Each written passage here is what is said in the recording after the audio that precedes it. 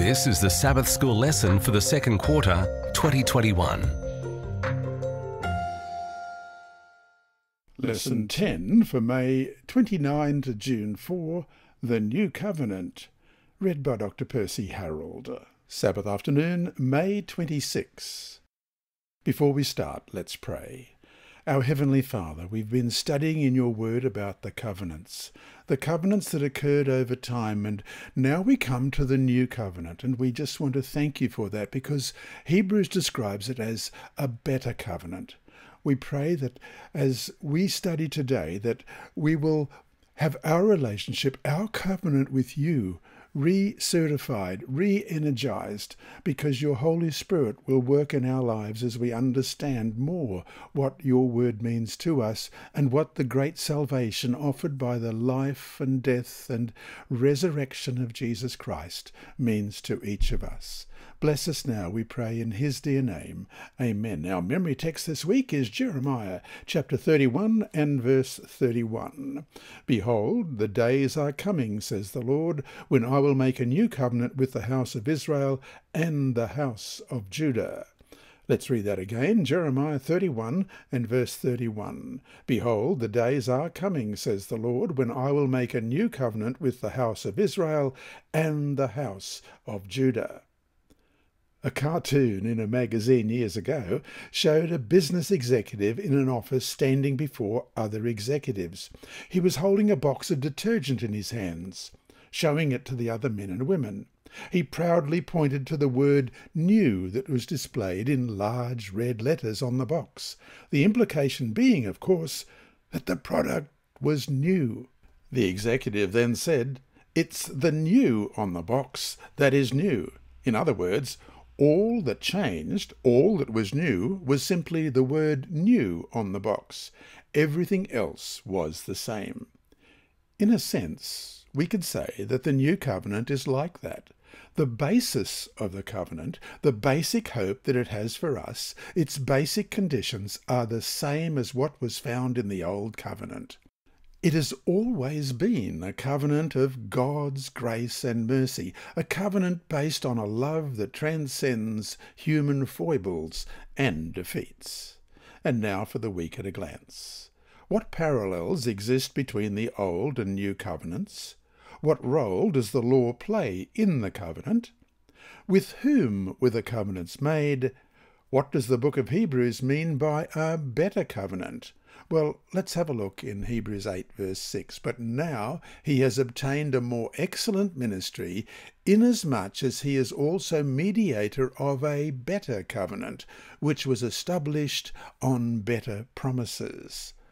What relation is there between the covenant and the heavenly sanctuary?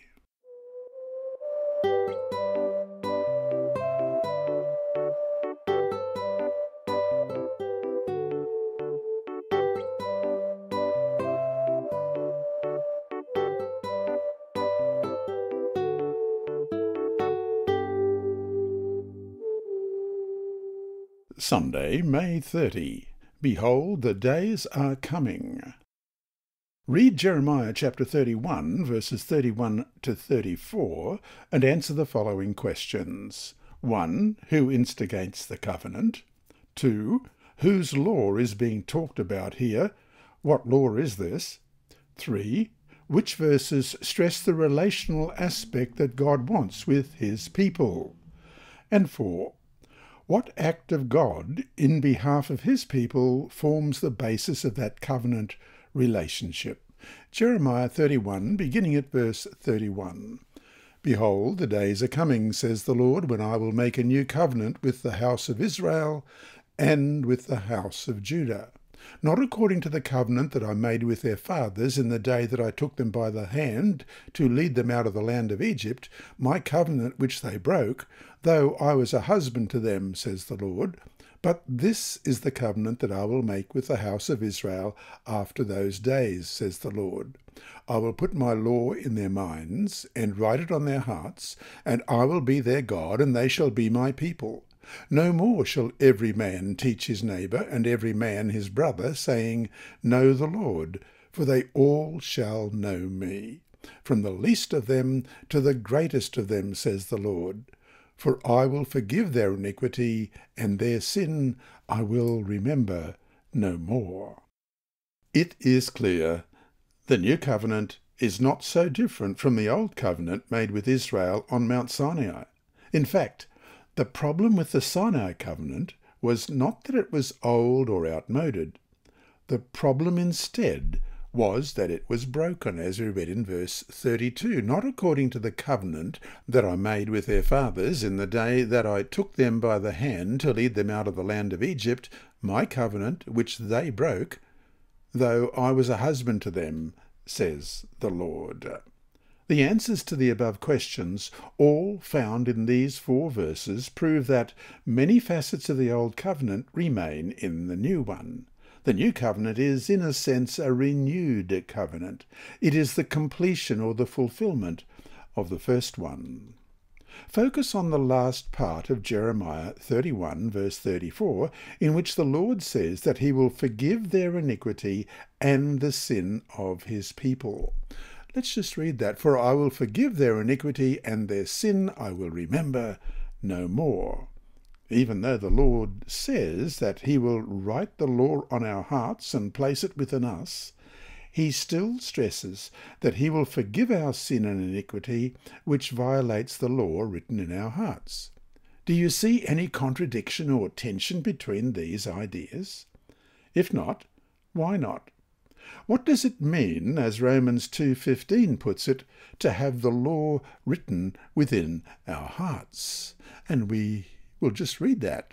Who show the work of the law written in their hearts, their conscience also bearing witness, and between themselves their thoughts accusing or else excusing them. And then we also look at Matthew 5, verses 17 to 28. Do not think that I came to destroy the law or the prophets. I did not come to destroy, but to fulfill. For assuredly I say to you, till heaven and earth pass away, one jot or one tittle will by no means pass from the law till all is fulfilled. Whoever therefore breaks one of the least of these commandments and teaches men so shall be called least in the kingdom of heaven. But whoever does and teaches them, he shall be called great in the kingdom of heaven.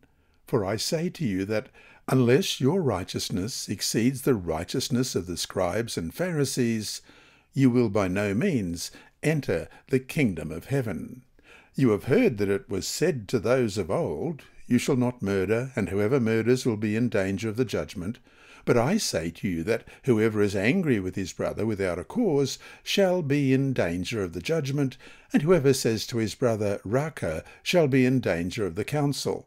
But whoever says, You fool, shall be in danger of hell fire. Therefore, if you bring your gift to the altar, and there remember that your brother has something against you, leave your gift there before the altar, and go your way.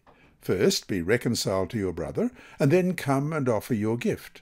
Agree with your adversary quickly, while you're on the way with him, lest your adversary deliver you to the judge hand you over to the officer, and you be thrown into prison. Assuredly I say to you, you will by no means get out of there till you have paid the last penny. You have heard that it was said to those of old, You shall not commit adultery. But I say to you that whoever looks at a woman to lust for her has already committed adultery with her in his heart. Looking at the verses for today, how could you use them to answer the argument that somehow the 10 Commandments, or specifically the Sabbath, are now made void under the new covenant? Is there anything at all in those texts that makes that point? On the contrary, how could one use those texts to prove the perpetuity of the law?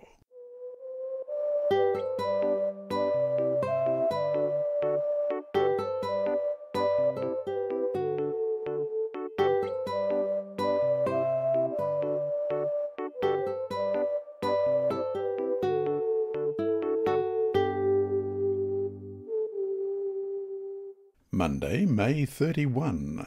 Heart Work. At the time when the southern kingdom of Judah was about to end, and the people were to be taken into Babylonian captivity, God announced through his prophet Jeremiah the new covenant. This is the first time this notion is expressed in the Bible. However, when the 10-tribe northern kingdom of Israel was about to be destroyed, some 150 years before the time of Jeremiah, the idea of another covenant was mentioned again, this time by Hoshea, and that can be found in Hosea 2, verses 18 to 20. Read Hosea 2, 18 to 20. Notice the parallel between what the Lord said there to his people and what he said in Jeremiah 31, 31 to 34. What common imagery is used, and again, what does it say about the basic meaning and nature of the covenant? First of all, Hosea 2, 18 to 20, in that day I will make a covenant for them with the beasts of the field, with the birds of the air, and with the creeping things of the ground. Bow and sword of battle I will shatter from the earth, to make them lie down safely. I will betroth you to me forever. Yes, I will betroth you to me. In righteousness and justice, in loving kindness and mercy, I will betroth you to me in faithfulness, and you shall know the Lord. And let's compare that with Jeremiah 31, 31 to 34. Behold, the days are coming, says the Lord, when I will make a new covenant with the house of Israel and with the house of Judah, not according to the covenant that I made with their fathers in the day that I took them by the hand to lead them out of the land of Egypt, my covenant which they broke, though I was a husband to them, says the Lord. But this is the covenant that I will make with the house of Israel after those days, says the Lord. I will put my law in their minds and write it on their hearts, and I will be their God, and they shall be my people. No more shall every man teach his neighbour and every man his brother, saying, Know the Lord, for they all shall know me, from the least of them to the greatest of them, says the Lord. For I will forgive their iniquity, and their sin I will remember no more. At moments in history when God's plans for his covenant people were hampered by their rebellion and unbelief, he sent prophets to proclaim that the covenant history with his faithful had not come to an end. No matter how unfaithful the people might have been, no matter the apostasy, rebellion, and disobedience among them, the Lord still proclaims his willingness to enter into a covenant relationship with all who are willing to repent, to obey, and to claim his promises. Look up the following texts. Though they do not specifically mention a new covenant, what elements are found in them that reflect the principles behind the new covenant? Ezekiel 11 and verse 19, Then I will give them one heart, and I will put a new spirit within them, and take the stony heart out of their flesh, and give them a heart of flesh. And Ezekiel 18:31, Cast away from you all the transgressions which you have committed, and get yourselves a new heart and a new spirit. For why should you die, O house of Israel? And Ezekiel 36, verse 26, I will give you a new heart and put a new spirit within you. I will take the heart of stone out of your flesh and give you a heart of flesh. The Lord will provide a heart to know that I am the Lord, it says in Jeremiah 24:7. He will take the stony heart out of their flesh and give them a heart of flesh, as it reads in Ezekiel 11:19, and will give a new heart and a new spirit in Ezekiel 36:26. He also says in Ezekiel 36:27, I will put my spirit within you. The whole verse reads, I will put my spirit within you and cause you to walk in my statutes, and you will keep my judgments and do them. This work of God is the foundation of the new covenant.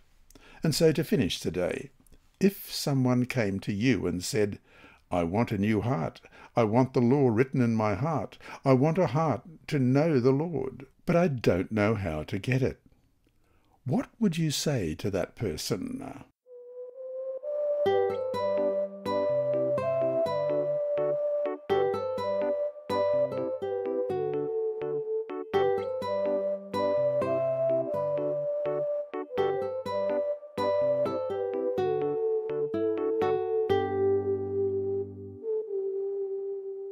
Tuesday, June 1, Old and New Covenants. Isaiah 56 verses 6 and 7 read, "And the foreigners who join themselves to the Lord, to minister to him, to love the name of the Lord, and to be his servants, every one who keeps the Sabbath and does not profane it, and holds fast my covenant, these I will bring to my holy mountain, and make them joyful in my house of prayer. Their burnt offerings and their sacrifices will be accepted on my altar, for my house shall be called a house of prayer for all people." Jeremiah states that the new covenant is to be made with the house of Israel in Jeremiah 31 verse 33. Does this mean then that only the literal seed of Abraham, Jews by blood and birth, are to receive the covenant promises? No. In fact, that was not even true in Old Testament times. That the Hebrew nation as a whole had been given the covenant promises is, of course, correct. Yet it was not done to the exclusion of anyone else. On the contrary, all, Jew or Gentile, were invited to partake of the promises, but they had to agree to enter into that covenant. It is certainly no different today. Read the above texts in Isaiah. What conditions do they place on those who want to serve the Lord? Is there really any difference in what God asked of them and what he asks of us today? Explain your answer. Isaiah 56 verses 6 and 7, and this time from the New King James Version.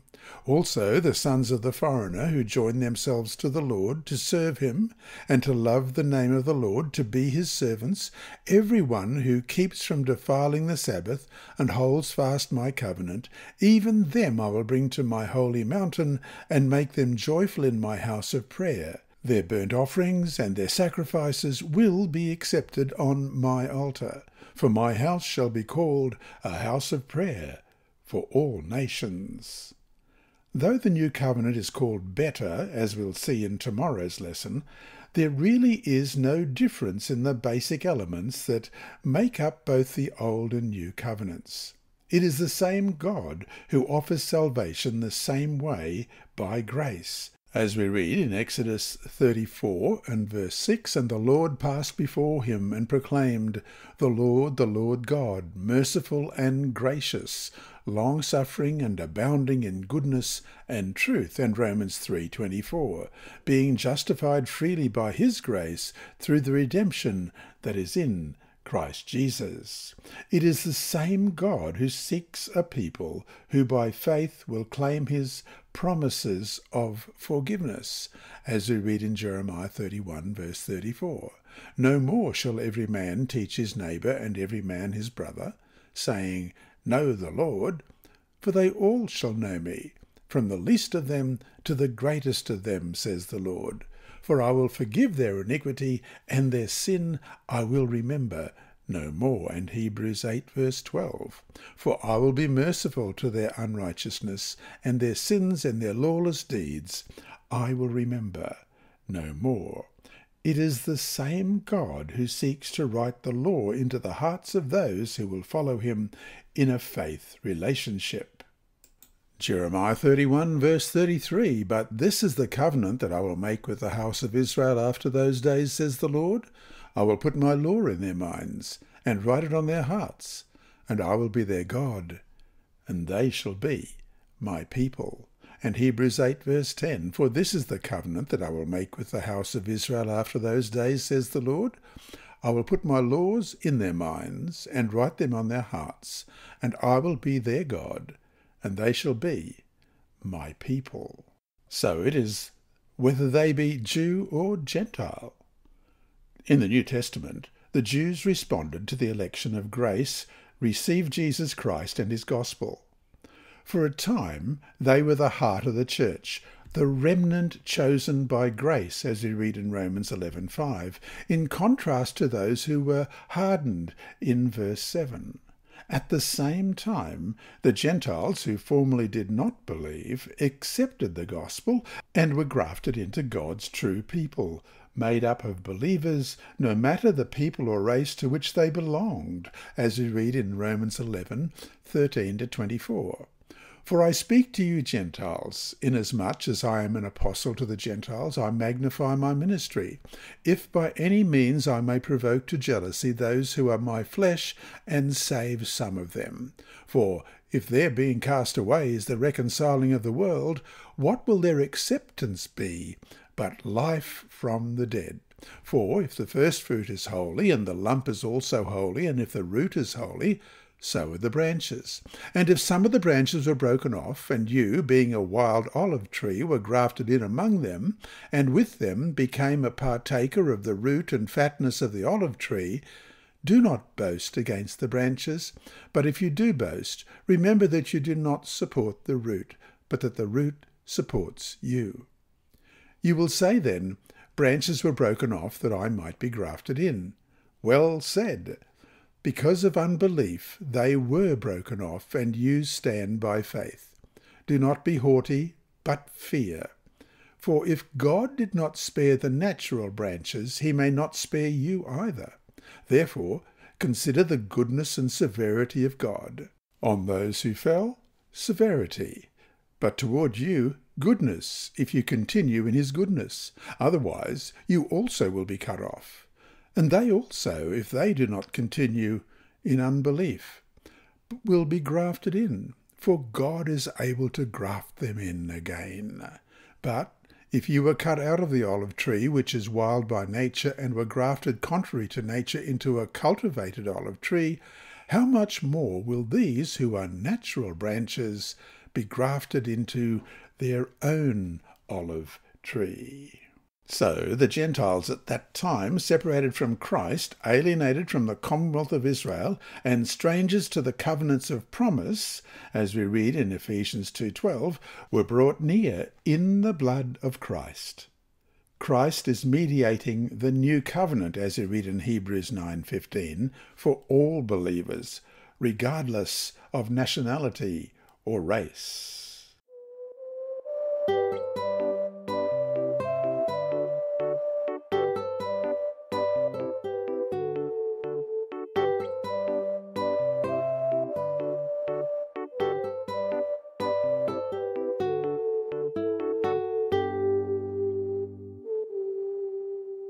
Wednesday, June 2, A Better Covenant. Our text for today is Hebrews chapter 8 and verse 6.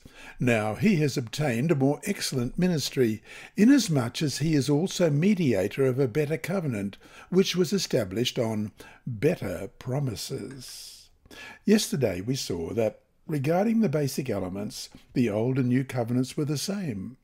The bottom line is salvation by faith in a God who will forgive our sins, not because of anything worthy in us, but only because of his grace.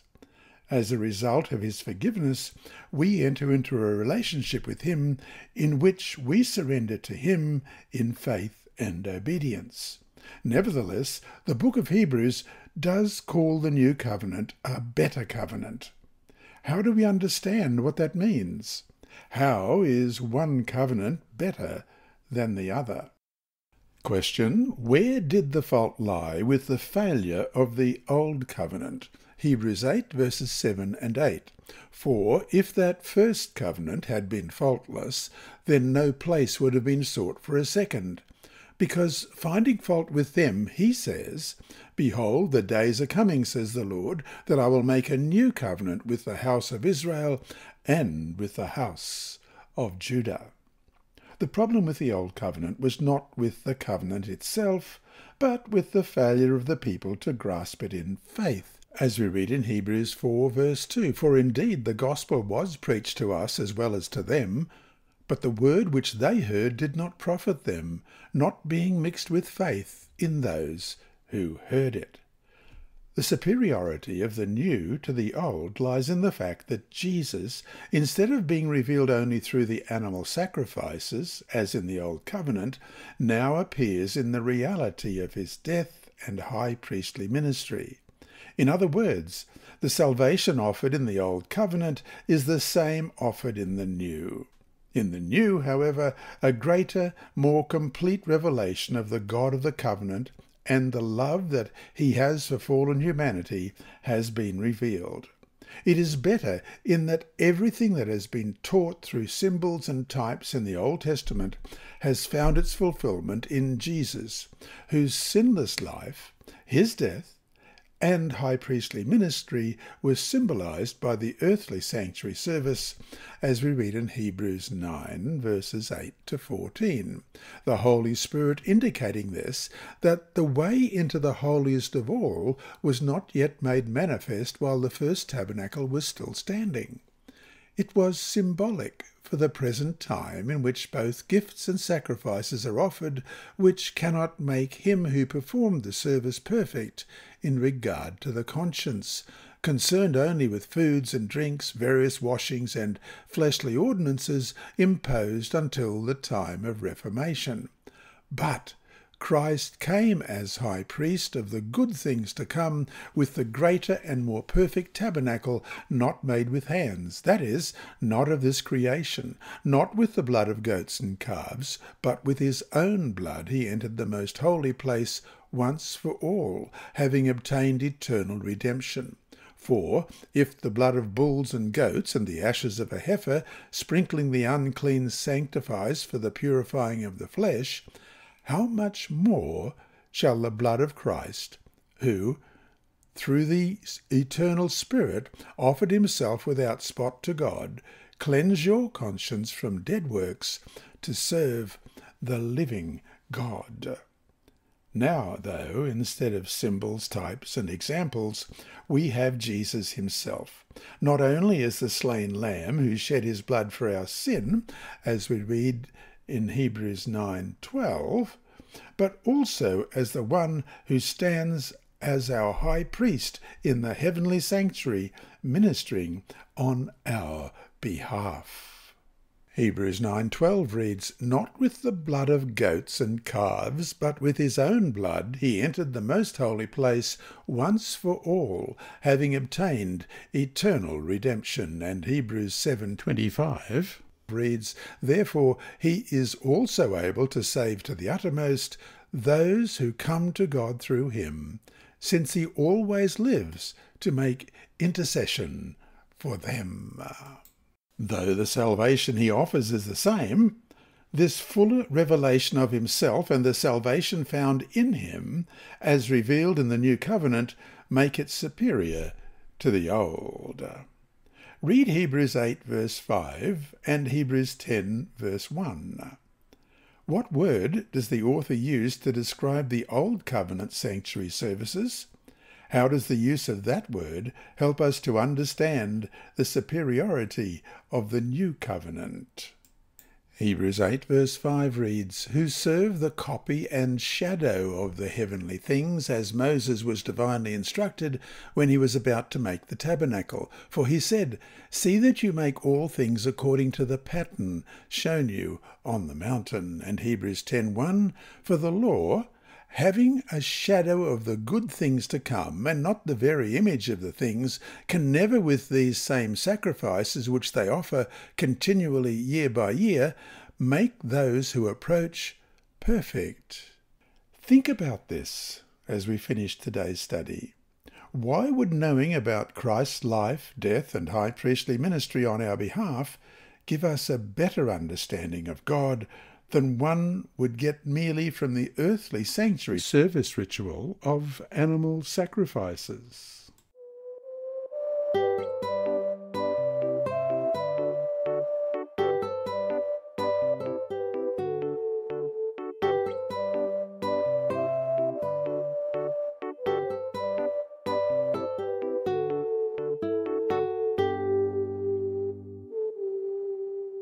Thursday, June 3, the New Covenant Priest. The book of Hebrews places a heavy emphasis on Jesus as our high priest in the heavenly sanctuary. In fact, the clearest exposition of the New Covenant found in the New Testament appears in the book of Hebrews, with its emphasis on Christ as high priest. This is no coincidence. Christ's heavenly ministry is intricately tied to the promises of the New Covenant. The Old Testament sanctuary service was the means by which the Old Covenant truths were taught. It centered on sacrifice and mediation. Animals were slain and their blood was mediated by the priests. These, of course, were all symbols of the salvation found only in Jesus. There was no salvation found in them, in and of themselves. Read Hebrews chapter 10, verse 4. Why is there no salvation found in the death of these animals? Why is the death of an animal not sufficient to bring salvation? Hebrews 10, verse 4. For it is not possible that the blood of bulls and goats could take away sins. All these sacrifices and the priestly mediation that accompanied them met their fulfillment in Christ. Jesus became the sacrifice upon which the blood of the new covenant is placed. Christ's blood ratified the new covenant, making the Sinaitic covenant and its sacrifices old or void. The true sacrifice has been made once and for all, as we read in Hebrews 9:26. He then would have had to suffer often since the foundation of the world, but now, once at the end of the ages, he has appeared to put away sin by the sacrifice of himself. Once Christ died, there was no more need for any animals to be slain. The earthly sanctuary services had fulfilled their function. Read Matthew 27, verse 51, which tells how the veil in the earthly sanctuary was torn when Jesus died. How does that event help us to understand that the earthly sanctuary had been superseded? Matthew 27, verse 51. Then behold, the veil of the temple was torn in two from the top to bottom, and the earth quaked, and the rocks were split.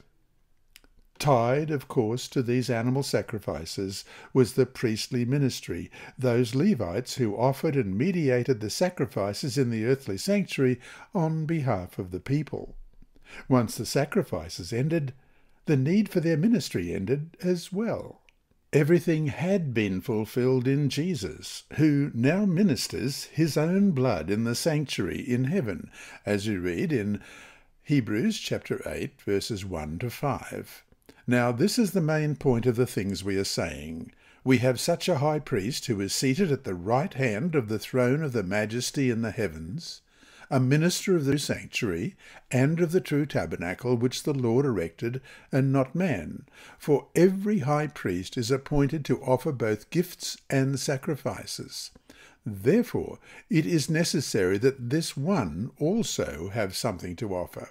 For if he were on earth, he would not be a priest, since there are priests who offer the gifts according to the law, who serve the copy and shadow of the heavenly things, as Moses was divinely instructed when he was about to make the tabernacle. For he said, "See that you make all these things according to the pattern shown you on the mountain." Hebrews stresses Christ as high priest in heaven, having entered by shedding his own blood, as we read in Hebrews 9:12, not with the blood of goats and calves, but with his own blood he entered the most holy place once for all, having obtained eternal redemption, mediating on our behalf.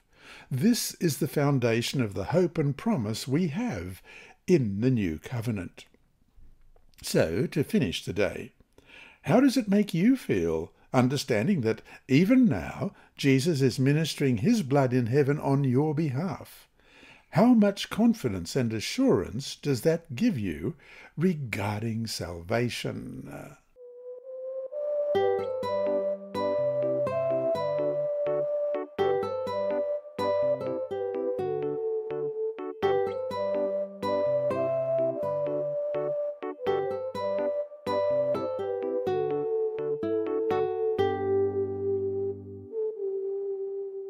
Friday, June 4. From the book The Desire of Ages, page 659, written by Ellen White, we read, "In partaking with his disciples of the bread and wine, Christ pledged himself to them as their Redeemer. He committed to them the new covenant, by which all who receive him become children of God and joint heirs with Christ. By this covenant, every blessing that heaven could bestow for this life and the life to come was theirs. This covenant deed was to be ratified with the blood of Christ, and the administration of the sacrament was to keep before the disciples the infinite sacrifice made for each of them individually as a part of the great whole of fallen humanity. End of quote. And from the same writer, page 138 of God's Amazing Grace, the most striking feature of this covenant of peace is the exceeding richness of the pardoning mercy expressed to the sinner if he repents and turns from his sin. The Holy Spirit describes the gospel as salvation through the tender mercies of our God. I will be merciful to their unrighteousness, the Lord declares of those who repent, and their sins and their iniquities will I remember no more. Hebrews 8:12. Does God turn from justice in showing mercy to the sinner? No. God cannot dishonour his law by suffering it to be transgressed with impunity. Under the new covenant, perfect obedience is the condition of life. If the sinner repents and confesses his sin, he will find pardon. By Christ's sacrifice in his behalf, forgiveness is secured for him. Christ has satisfied the demands of the law for every repentant, believing sinner. End of quote. And that brings us to our 3 discussion questions for this week. 1. What is the advantage of having the law written in the heart rather than on tablets of stone alone? Which is easier to forget, the law written on stones or the law written in the heart? 2. Ever since the fall of humanity, salvation has been found only through Jesus, even if the revelation of that truth varied in different epochs of history. Do not the covenants work the same way? 3. Look at the second Ellen G. White quote in today's study. What does she mean by perfect obedience as the requirement for a covenant relationship? Who is the only one who has rendered perfect obedience? How does that obedience answer the demands of the law for us? And so to summarize this week's lesson, the new covenant is a greater, more complete and better revelation of the plan of redemption. We who partake of it by faith, a faith that will manifest itself in obedience to a law written in our hearts.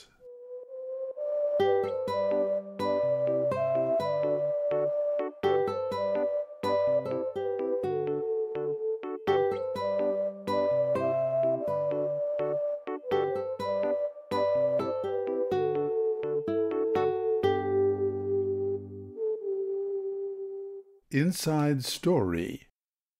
Our mission story this week is titled A Church for Tourists, and it's by Andrew McChesney of Adventist Mission. The new pastor was shocked when he showed up at the Bucharest International Seventh-day Adventist Church, the only English-speaking church in Romania's capital, and found only 3 people present. All 3 were Romanian. 3 weeks later, Pastor Benjamin Stan learned that one of those 3, a 21-year-old woman, was leaving. He wondered why God had led him to a dead church. "Why am I here?" he prayed. "Why did you give me this call?" At that moment, 2 American tourists walked in the door. Benjamin realized that tourists need a place to worship. He kept praying. A couple of weeks later, he found a man dressed in a suit and tie waiting outside the church. The man lived with his family in Poland and worked in Romania. He belonged to another Christian church, but after studying the Bible, wanted a Sabbath-keeping church. Benjamin realized that there are foreigners who work in Romania but don't speak Romanian. They need a place to worship. After several months, Benjamin suggested holding Sabbath School and the Divine Worship service on Sabbath mornings. Until then, the church didn't have a Sabbath School, and its hour-long worship service took place on Sabbath evenings. The 2 members opposed the proposal. They went to Romanian churches on Sabbath mornings and didn't want to lose those friends. But Benjamin was insistent. "We do not come here to study English," he said. "We come here to study the Bible. We need to be a church." Visiting other churches, Benjamin invited 2 teens and a man of about 30 to help organise the worship program. He advertised the new morning worship schedule on social media. That first Sabbath, 32 people showed up. You should have seen the expressions on the face of the 2 members when they arrived, Benjamin recalled. Their eyes were big. They were surprised when they saw so many people, especially young people, in the church. The Polish man was baptized several weeks later.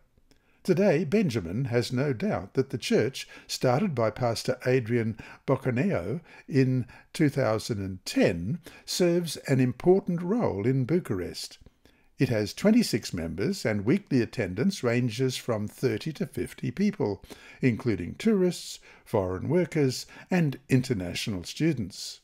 What happened to those 3 people who attended the church on Benjamin's first Sabbath? They are now very involved, including the young woman who left. She is now a church leader. And there's a photograph of Pastor Adrian here in front of a building. Connect with the Bucharest International Seventh-day Adventist Church at facebook.com/English Adventist. This lesson was read by Dr. Percy Harold for Christian Services for the Blind. It's supported by the Sabbath School Department and Hope Channel Australia and is rebroadcast by Christian Record Services and through podcasts at It Is Written in the United States, Hope Channel Germany, and through Apple iTunes and SoundCloud. Remember, God is always faithful.